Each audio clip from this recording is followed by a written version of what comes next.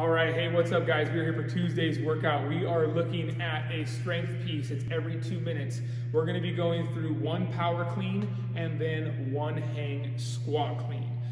For this, we wanna build in load each set. Then at the end of that complex, you're gonna head over and go into a handstand hold.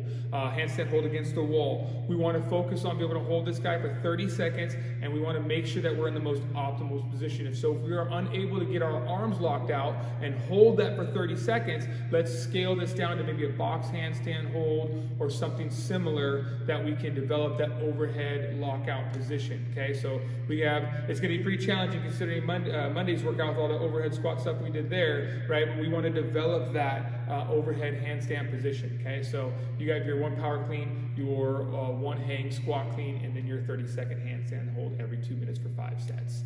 Okay, then we go into our AMRAP, which is going to be a 15-minute AMRAP.